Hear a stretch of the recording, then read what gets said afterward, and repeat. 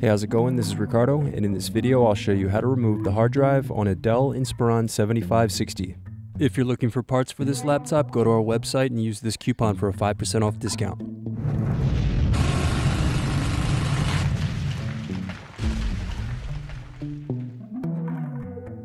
First unscrew, then remove bottom base.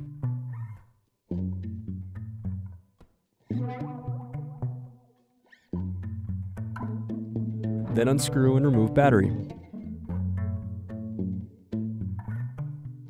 Next, unscrew and disconnect hard drive.